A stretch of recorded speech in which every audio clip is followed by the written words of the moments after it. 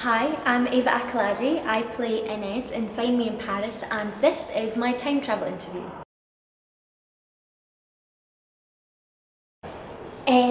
Getting the part in Find Me in Paris. Like when I got the phone call saying I got the part of Inez, I'd like to go back and feel that feeling again because it was probably one of the best days of my life. Okay, for real, this is day one of Lena Grisky's Life in the Future! Woo!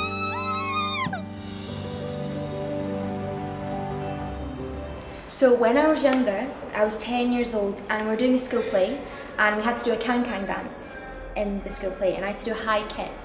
And we were just doing rehearsals, so we're just wearing our normal clothes. And I did a kick and it turned out I had yesterday's socks still in the trouser leg of my trousers. So I did the kick and they flew out into the audience and hit the boy that I fancied. So I'd like to change that. Always check your trousers for socks. What's that supposed to mean? Well, no one really knows you, because you know how you are. No. How exactly am I? You know, you don't really let people in. It's your thing, you know that, right?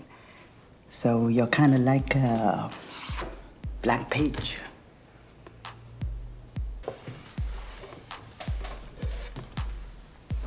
I would say this is something I've realised recently. Always put yourself out there when you can, all the time, and just meet as many people as you can, because the more people you get to meet, the more confident you become in social situations, and it helps you so much in life. So put yourself out there and believe in yourself, I think. That's cheesy, but believe in yourself, put yourself out there, and meet as many new people as possible.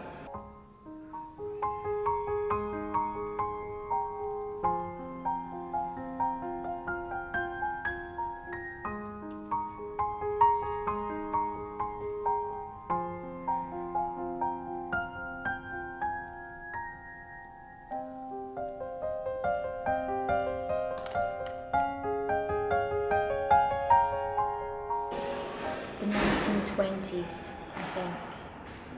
I'd like to be there, and I watched The Great Gatsby recently, so that sort of feels that time period I'd like to go back to, I think. Hey, I've been giving some more thought to this whole time travel thing, and it is so cool. For instance, if you take the quantum... Hey, Lena, are you listening? Okay, well, you've kind of had an epic day. An epic week, really. Get some sleep, because it all starts again tomorrow. That's a hard one. Maybe Queen of Scots, because she seems like a cool, independent woman, and she's Scottish as well, so obviously. Bye-bye. Thanks for watching my time travel interview. Over and out.